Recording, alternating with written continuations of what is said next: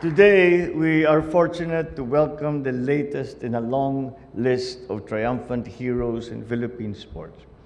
Athletes from the Philippines have surpassed the competition and brought out the best version of themselves, becoming exemplars of sporting prowess for our nation and the rest of the world.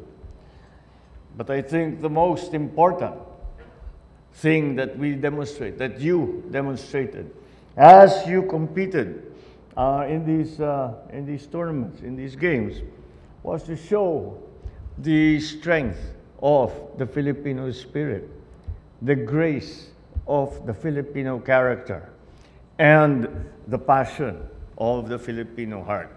And that is what comes out with the results, with what you have been able to do.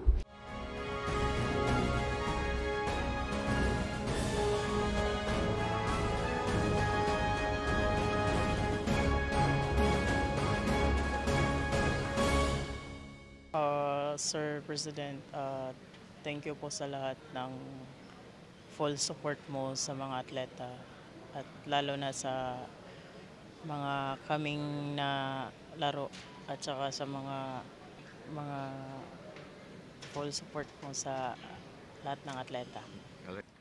Isa po to sa pangarap ko din na makapasok sa Malacanang at saka ma-meet yung presidente at mabigyan ng award since nag-start po ako sa national team 2005.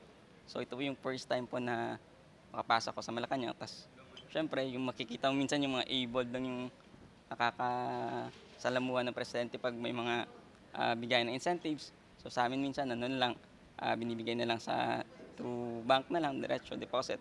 So ito po, masaya po na mapagbigyan din ng itong opportunity na makasama si President Marcos. Na ang PAGCOR ay tuluyang susuporta sa kung anumang pangangailangan ng ating mga atletang Pilipino. Para sa kaalaman ng ninyong lahat, ang PAGCOR po, ilinalaan namin ang 5% ng aming kita, menos po ng franchise tax.